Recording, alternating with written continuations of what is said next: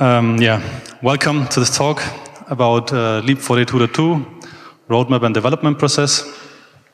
I'm Ludwig Nussel. I'm with SUSE since forever. I joined 15 years ago, and the YAS team actually went to security and came via the openSUSE team to Leap. So I started as release manager for openSUSE Leap in March. And now I have the pleasure to deliver the new 42.2. So what is Leap actually? In contrast to Tumbleweed, which is our rolling release with all the latest and greatest, Leap is meant to be a stable release. So it's meant to not always contain the latest and greatest, but if in doubt, the packages that are proven to work in practice. The release schedule for Leap is a new version every year, a minor version every year, and hopefully we can reach the goal of having painless updates between those minor releases. This development model gives us a maintenance period of 3 years, counted from the first Leap release. So as we could see in Alberto's talk before, we have very conservative users mostly, so they install and then stay with us for quite a while.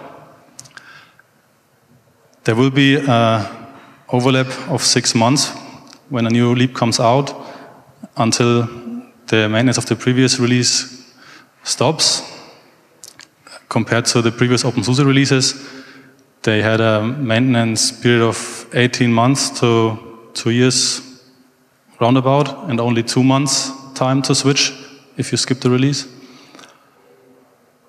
The special thing about Leap is that it has SLE bases, and bases means basically up to X, up to GNOME. That's what we take from SLE, and all the rest, alternative desktops and additional applications that are not in the enterprise distribution, that's what we can take from Tumbleweed, if wanted. So to explain the difference, how the previous model looked like.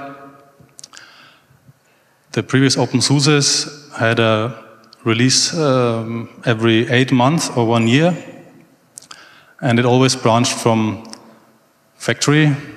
I thought I corrected this slide. It should actually say factory, because Tumbleweed was something different back then. So basically factory was frozen at some point in time, branched, and that was released as openSUSE, and every once in a while SUSE took that code base again and created a SLE release out of that. And like with SLE 11, the development was mostly independent of openSUSE releases. So what's the difference to now? Now with Leap, we have a shared code base that is the base system that is used in SLE and in Leap at the same time. And Leap adds packages from Tumbleweed on top. We are not strictly bound to only use SLE packages. We can also take packages from Tumbleweed. For example, if a feature is too late for a SLE service pack, we might decide to put it in Leap anyways, and in the hope that SLE picks it up for the next service pack. So there's a flow back into the shared code base. And that's exactly what's happening with 42.2 right now. In 42.1 we had quite some packages updated to Tumbleweed versions, and now SP2 syncs up to those versions again. Some facts about 42.2. We base it on 42.1, which was SLE 12 SP1, and then we take updates from SLE 12 SP2. SP2 is actually a pretty big service pack. So I said Leap is going to be stable and not so many updates, but if SLE updates more, then we also update more. So SP2 is about 900 packages yesterday. I don't know how many it is today. We get a new kernel 4.4. It's an LTS release from SP2. We get a new systemd. Frederick already explained the story behind GNOME, so we get a full GNOME desktop upgrade. We also get a Qt update, which is actually a good thing, because that new Qt enables us also to update KDE. And lots of other packages like Samba is also updated in SP2. And on top of that, we add components from Tumbleweed. So KDE is the most prominent example, probably, the second desktop. And the KDE team already indicated that they want to upgrade KDE in 42.2 as well. And other packages, I mentioned Haskell here just because last week it was rather annoying to upgrade 150 packages. The scheduled release date is November the 2nd. So it's the same schedule like previous openSUSE releases had. Release in November, that turned out to be pretty good.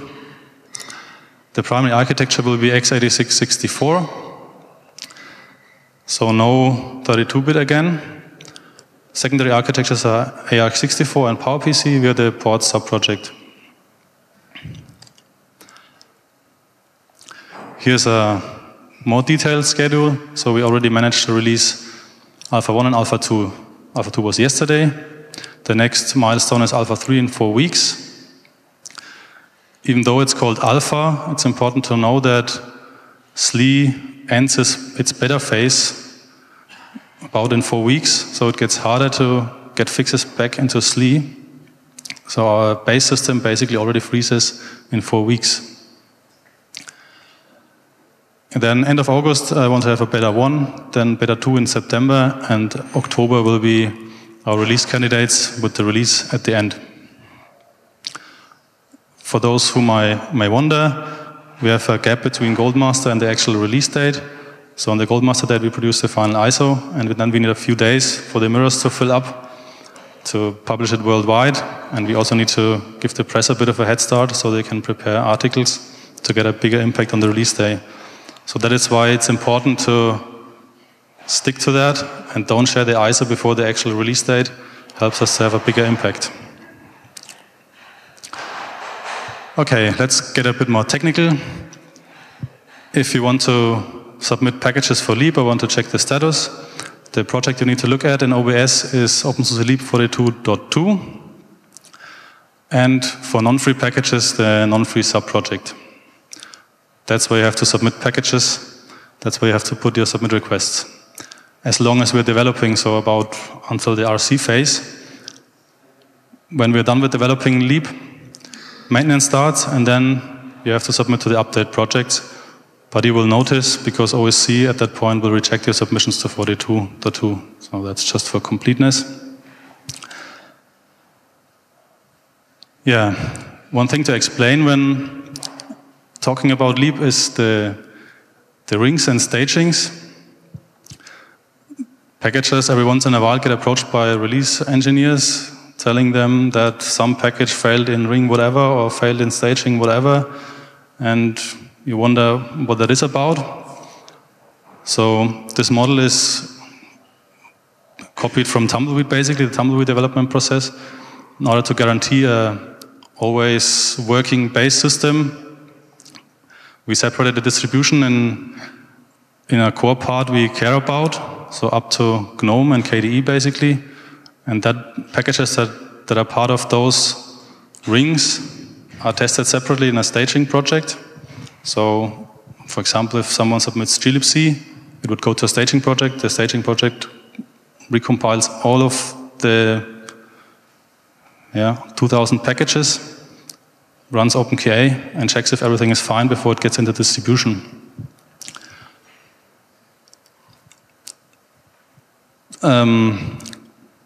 So there are actually 3 rings. One is the ring 0 is the bootstrap ring. It's about 100 packages. From those 100 packages, it's possible to build the entire distribution. Ring 1 is everything up to the minimal X installation, basically, so IceWM. And ring 2 adds GNOME and KDE. And that setup is mirrored in the staging setup. So the staging A to E project right now for Leap contain the ring 1 packages, and the DVD sub-project contain the ring 2 package. So that's Wolfgang why Firefox is in the DVD sub-project, and you couldn't find it in A. The non-ring packages go to an interim staging project, staging ADI. The packages there are just rebuilt to check that the submission is complete. We don't run OpenKA on that.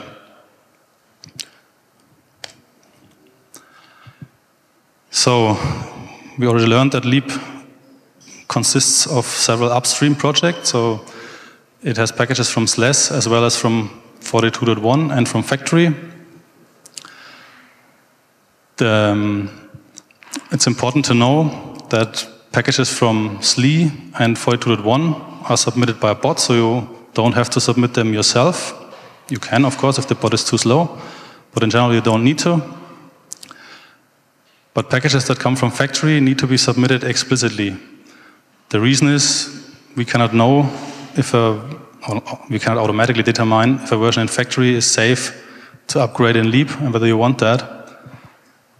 So even if you submitted something like Haskell to 42.2 already, you need to submit it again if you want to upgrade it there.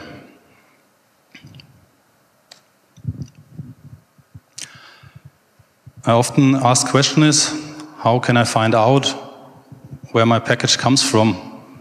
Whether it comes from SLE or from openSUSE, or where does it come from? So we have this special 00 meta package container that contains a YAML file that resembles a dictionary basically, so it just names the package and where it comes from. Pretty straightforward. We can see here that bind, for example, is from SP1, GIMP is from factory, and the kernel is a copy in 42.2. Yeah, same with the other packages. So if you want to know where your package comes from, or where the bot that submits the packages looks at, take a look at that file. If you don't like the presentation of the information, go ahead and write some nice web GUI, so everyone can benefit from that. Okay, here's a picture, the only one in this presentation, that outlines the development process. It's basically the same as factory. So everything starts usually in Devel projects. The package maintainer submits package sources towards 42.2. We never copy binaries for those from other distributions, always sources. At that point, we have several review bots, so automated tools that look at the submissions and review them. We have the staging manager who looks at those packages, and as mentioned before, some of them are ring packages. They need to go to a special staging project. They're copied there, rebuilt. Then those staging projects produce ISO images. The ISO images go to OpenKA. OpenKA does some basic checks, not all of them, but some basic important tests. And if OpenKA says go, the staging manager or the release manager accepts the submission into 42.2. And there all the packages are also rebuilt again. After a while, depending how fast OBS is, we get an ISO and an FTP repo. That one again goes to OpenKA, and OpenKA runs hundreds of tests on those.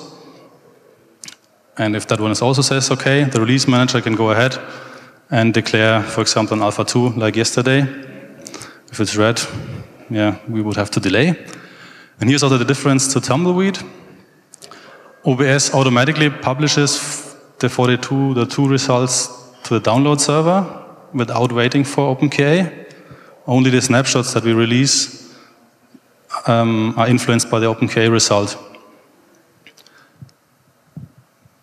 But right now you won't notice because when you install the alpha 2, for example, it always gets to the alpha 2 repo and never to the untested one.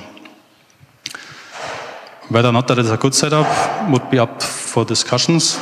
We could, in theory, do a similar model with like Tumbleweed and don't have hard milestones, but wait for the OpenKA results and update the alpha or beta repo every day.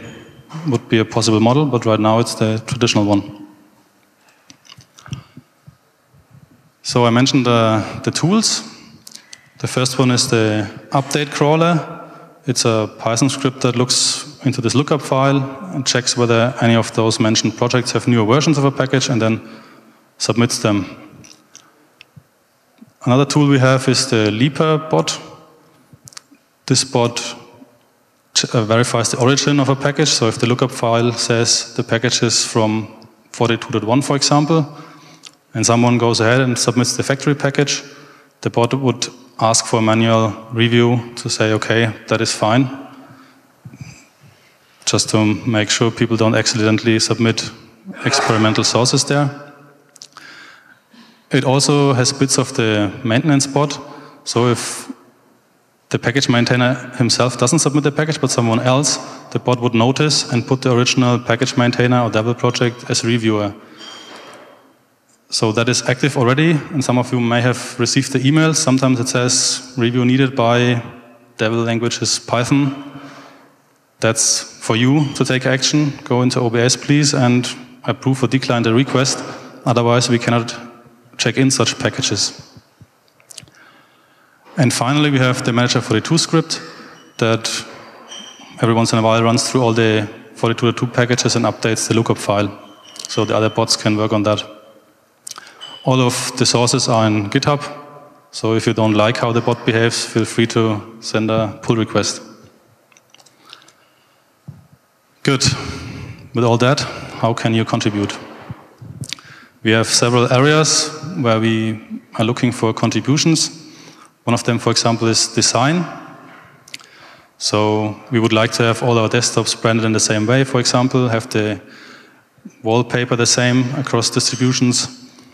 And one thing that I would really like to see is have the same font on every desktop, because OpenKA looks at screenshots. So for example, if you have Inkscape on GNOME and on XFCE, to human it looks the same, but for the machine it's different because the font is different for whatever reason. So if you have a clue about that kind of stuff, you're welcome to join. Also in the area of design is taking a look at our infrastructure. We have quite some sites that use a different look. So the openSUSE.org site was updated, but not other bits of the infrastructure. So if you are good in CSS and that kind of stuff, feel free to jump in and make our infrastructure consistent. Also, we have quite some promotional material for our releases, and they need constant updating, like flyers and that kind of stuff. If you want to work on that one, join there. Another area is documentation. So most of our stuff is in the wiki. I mean, it's a wiki, so you don't need to ask anyone for permissions. If you don't like the way Leap42 is documented, just go ahead and fix it. Really easy. Also, the release notes. If we have some annoying bugs that we want to communicate to users, we can mention them in the release notes. They are nowadays maintained on GitHub, so it's just a pull request away. If you want something that people don't want to run at the same mistake you made, just file a pull request for the release notes. Then another point is infrastructure. We run quite a few systems and sites that anyone could get access to who has a clue, like the openSUSE.org or the site that hosts the release notes, has some ugly scripts, so if you want to take care of that kind of stuff, you can help there. Also, the software openSUSE.org discussion came up recently, and Ankur actually has a workshop tomorrow about that one. It needs a revamp, and people that can contribute there, influence how it looks, how it works in the future, and even run the website if they want to. And I need some personal contact to update the download site regularly with the current alpha version or beta version or whatever. Then a big piece where you can contribute is marketing. That is right now not in the hot phase yet, but the closer we get to release, the more important it is to build up some excitement. Even though Alberto showed that it has not that much of an impact, unfortunately. Nevertheless, we should make some noise about our releases. In the previous releases, we used a marketing plan that mostly focused on new features, but Leap is not really about new features, it's about being stable. So we have to think about how to advertise Leap in the future. 42.2 will have many new exciting features due to SP2, but 42.3 most likely will be more boring, so we need a different marketing message there. Volunteers are more than welcome to join there and help getting a new marketing plan, work on the messages we send, participate in the social media. That kind of stuff can be done in marketing. Then if you're a packager, of course, take care of your packages, submit them to Leap if it makes sense to update them, but you can also help to decide to not update packages. Like I said before, there's a bot who checks submissions from factory, and some help is useful there to decide which packages to accept and for which one to say, sorry, no, this is too experimental for Leap. Of course, you can also help other people to fix their packages they don't build for the new Leap anymore. In the Alpha 2 announcement, you could read, for example, that several of the changes like glibc or CMake broke other packages, and I'm quite sure no one will be mad at you if you help fix the build breakages there. So just go ahead, look at the build failures and jump in. QA, Leap is meant to be stable, so that requires work, that requires testing. So we need QA. Please go ahead and install the milestones we release. Help with the testing plan, so people know what to test. Someone needs to think what feature to test. Like for example with Alpha 2, there's no KDE update yet, so it doesn't make sense to test KDE yet. And the testing should focus more on GNOME. Would be nice to have someone who can come up with a plan and tell people what to test and help there, especially on physical machines, because OpenQA covers the boring QEMU part already. Also in the area of QA would be to take a look at the bug reports that come in, make sure that they are assigned to the right people, that we have good bug reports, that people add log files and all that kind of stuff so developers can fix them. Then another area is release engineering. So this is right now Max, Dominic, and me mostly. Looking at staging projects, make sure that we pull all required packages to rebuild them, look at the build failures, check the logs, what's the reason, file bugs, look at the OpenQA result, decide whether a breakage is intended and OpenQA needs to be adjusted or whether it's actually a bug. And the systems are all public, so anyone can look at that. If you enjoy digging into strange problems related to i686 glibcs that break S-trays, feel free to help us there. You can monitor the openSUSE factory IRC channel, where we usually discuss such changes. Last but not least, translations. Alberto mentioned in his statistics that we are quite good in countries that don't speak English as primary language. So translations is still important to us. And we are right now in the process of moving most of the translation technology to WebLate. There was a talk by Stanislav, I think, an hour before. If you missed it, go ahead and watch the video. WebLate is now a web interface to make translations really easy. Nevertheless, we need people that can drive other people, language coordinators. So if there's no one taking care of the language you speak, go ahead and grab leadership there. Make sure your language is complete. Also, part of the job would be to make sure the translations in the wiki and in the software are consistent, so the wiki doesn't use the same mechanism as most software, but translates directly in the wiki. So those are sometimes distinct communities, and we need to synchronize them. Also, translations is not just about typing strings, but we also need tools that can extract translations, for example, from the website, and to merge them back when the WebLate translation comes. So if you're a programmer and like to work in that area, you can help us with the tooling. Also, someone needs to make sure that the translation packages are submitted in time, like the slideshow. If there are new translations made, someone needs to update the translations package. Help is welcome there as well. So most of the tasks are tracked in progress, at least those that are really, really crucial for the release. You can sign up there and then you can get tasks assigned by me, for example. Or you act as coordinator and distribute the tasks yourself. Yeah, so much for the what can you do. And I also have a few loose ends, a few questions to the audience. One of the questions is, what's a first-class desktop?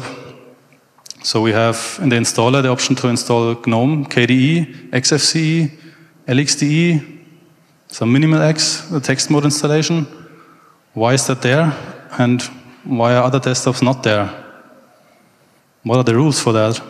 What qualifies to be listed there in the installer? Should we add more? Or maybe should we throw out some entries to make the installation easier? What are the conditions? For example, translations. Does a desktop need a translation to Spanish, for example? If it doesn't have the translation, should we remove it from the installer?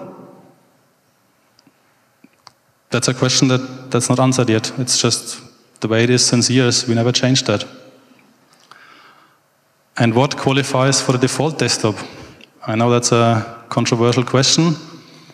We have KDE as default desktop, but in 42.2, in 42.1, sorry, it was probably not the best showcase for our stable distribution. So it required a few online updates to be really stable. And how could we prevent that in the future? What are objective measurements for the default desktop without all the flame wars? I always make the joke, I personally hate them both, so I like neither KDE nor GNOME. But we have to have something that our users, our target audience, considers good. Whatever it is, whatever technology it uses, if it crashes, that's not a good advertisement for our distribution.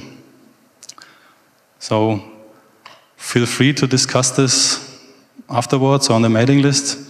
Maybe we can come up with some objective measurements or hints that could guide us with this question. Another issue is, can we drop packages? I know some people were already active and filed several drop requests for packages that are old upstream or no longer maintained, but they are in 42.1. And if a user uses exactly this old newsreader, and we say we have painless updates, upgrade to 42.2, and suddenly that newsreader is gone, will that user be happy? Maybe we should postpone such drop requests to the next major version. I don't know. Then, as I already mentioned, the to-text mechanism for Leap. Right now we release milestones manually and then don't update the repo until the next milestone. Maybe it's worth to think about using something similar to Tumbleweed and automatically update the packages in the download repo. Last but not least, auto-submit from factory, question mark. So for some packages it may actually make sense to have the bot also submit from factory if there are version updates, but not for all of them. So we need some tagging mechanism, somehow mark them, somehow tell the bot that some packages are safe. But I have no answer to that yet. So suggestion or pull requests, welcome. So those were my questions. Now time for yours.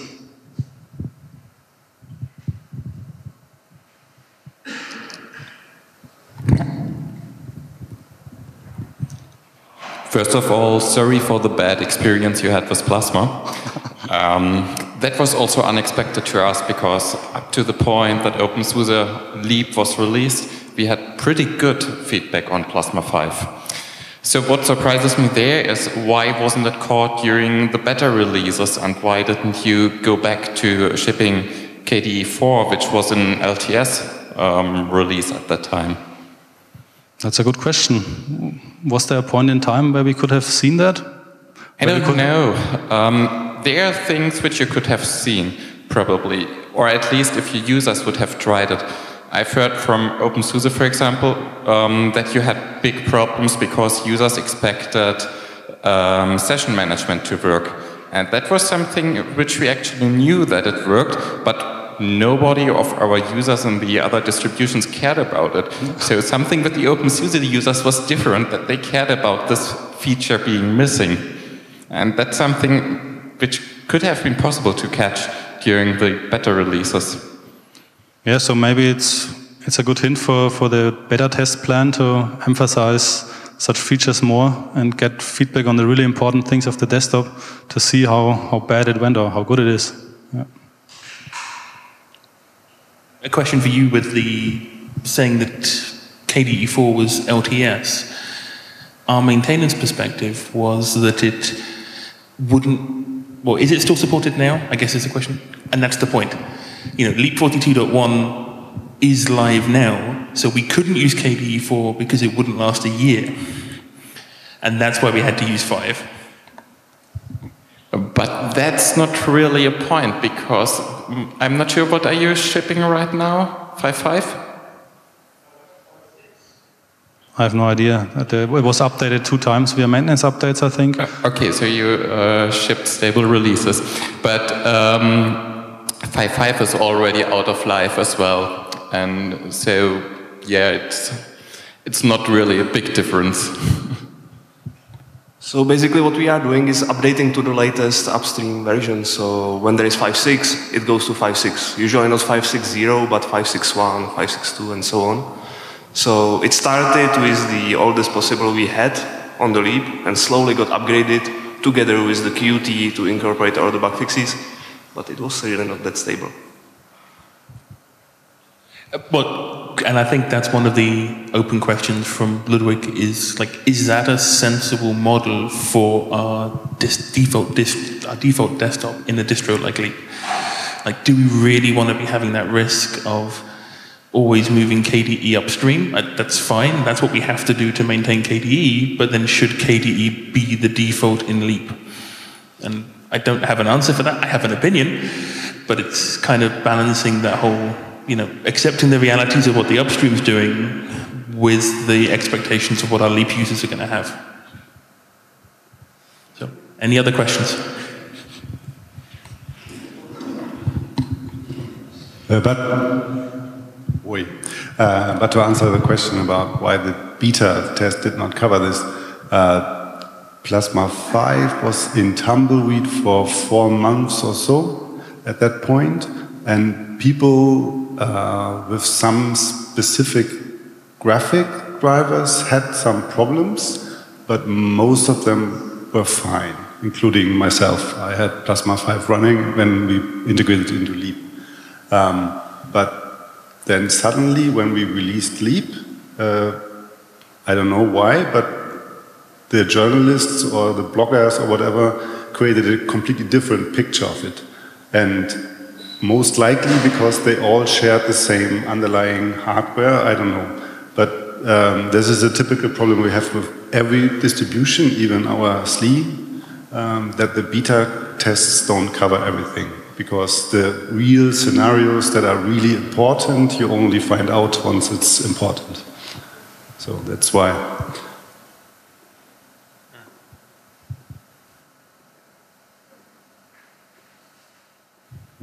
Well, one reason for this could be that a lot of the tests, especially the QA tests, are done on VMs.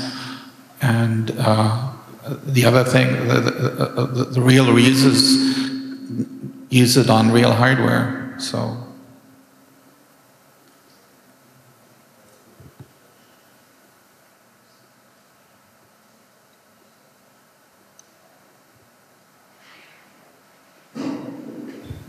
Not necessarily a question, but an answer to one of your loose ends. The default desktop, I know it's a difficult topic, but how about letting the users decide? I mean, users basically vote by what they install. We already have statistics about what packages get downloaded most often from the mirrors.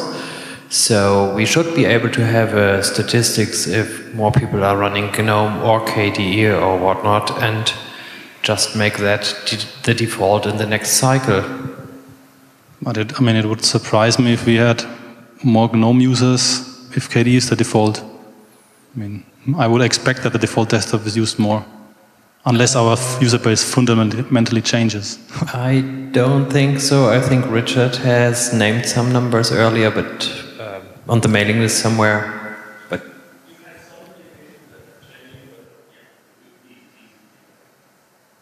So the all number digging I came up with is that most people stick to defaults. So that's why it's so tricky to change defaults based on downloads. Because what we know is that more GNOME users moved over time. But for example, the downloads of the live DVD, which is really a decision a user does when he comes to the new openSUSE version, they don't grab the DVD and then say, oh, it's GNOME or it's KDE, but they really say on software-openSUSE.org, I want the GNOME live or I want the KDE live. The KDE live was dominating this by large. So I think openSUSE users as now are KDE users, but that's because we have had it as a default for quite a while. So this kind of created a loop that is hard to break by saying it crashed once, so change it now. So I don't know. I personally dislike the idea of having no default, because having no default means I don't know what to do and this is Linux from scratch. And I can just say, here is Linux, it's upstream, I don't know. The task of the distribution should be to pick defaults. And if we can't find a good measure on why changing, I personally would stick to it. I mean, KDE. People that know what GNOME is will choose GNOME, and all the others will have to provide a stable. I agree with Ludwig completely. KDE has to be stable, otherwise KDE should be dropped from Leap. But as long as it's stable enough to be in Leap, it can be the default. That's my personal opinion, but it's no longer my call. Just a remark from my side. SUSE is a long-term supporter of KDE, and I really never understood why Leap and SLE, which have the same basis, have a different default desktop. So this is quite strange if you look from the outside on it. That would have been an argument for choosing GNOME as a default for Leap, but we didn't.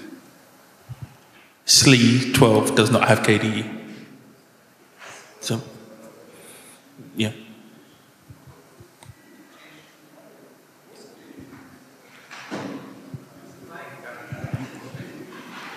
Does anybody have any other questions?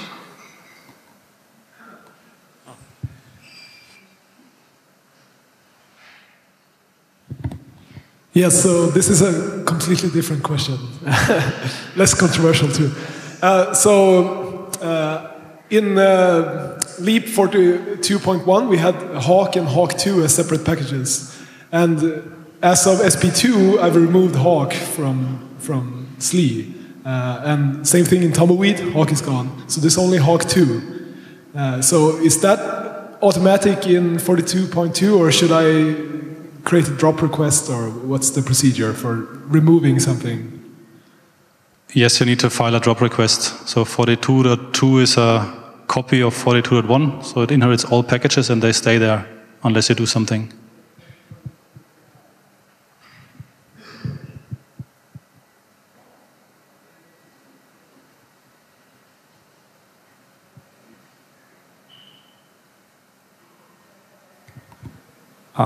One of the things I was surprised by this talk is that some package that has been taken from factory at the time 42.1 is not updated. So I think there are many people, including me, miss that. They are missing updates of the 40.2. So I somehow expected that it follows automatically to the factory.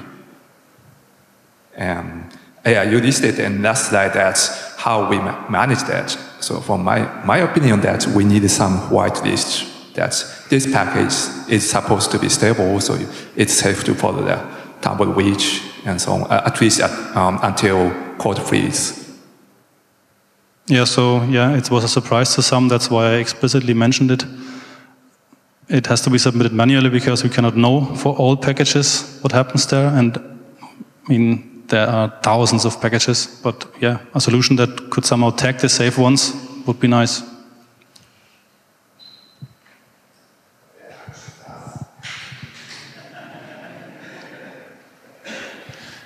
Thank you, Bernhard. What we did for 42.1 was because not all maintainers were actually liking to have their packages, that factory packages in Leap, was creating auto-submits with reviews. And for some, I overruled in one or the other direction. And I think, as I watched your talk, at least we have to add some reminders, because I know I submitted tons of, in Berner too, tons of Perl packages to Leap 42.1, but I did not yet think about updating those, and I don't have a list, and I don't even know how to create this list myself. So having some kind of reminder, or even directly a request that I have to acknowledge or decline to judge, as you say, would be a fair measurement to answer your question. Yeah, could be an option. But quite of them will be rejected then by someone because it's unsafe. Right? Yeah. Yes, but that's part of the process then. But right now I think we're creating tons of security problems by having stale versions there. So it's no longer stable, but it's actually outdated. Well, if it's a security issue, then hopefully we get a maintenance update or a security update in 42.1, and that way you get the submission automatically also in 42.2. So yeah, but you don't. Okay, I don't think it's fair to put everything on the burden of the maintenance team. They have quite enough to do.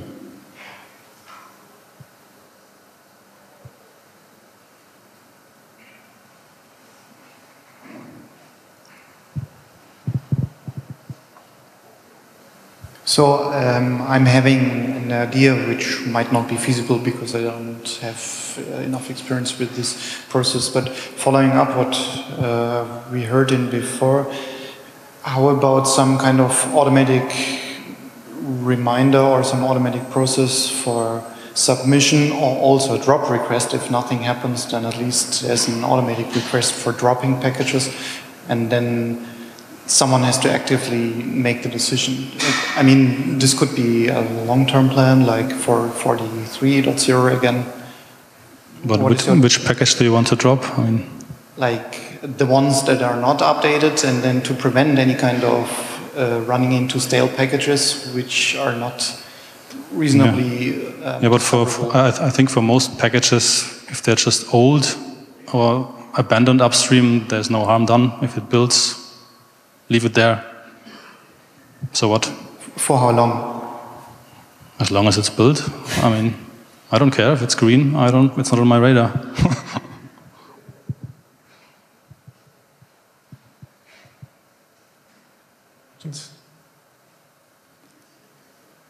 So, no more questions. Then, thank you for your patience.